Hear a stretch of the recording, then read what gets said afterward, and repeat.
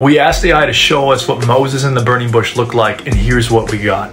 This story is powerful because it teaches us an important lesson about those whom God calls for big and mighty things. See, Moses was tending his sheep when he noticed the bush was on fire but wasn't burning up. And as he approached the bush, God spoke to him. And God told him this. He says, "You are chosen to lead the Israelites out of Egypt into the promised land." But Moses wasn't feeling qualified for the task.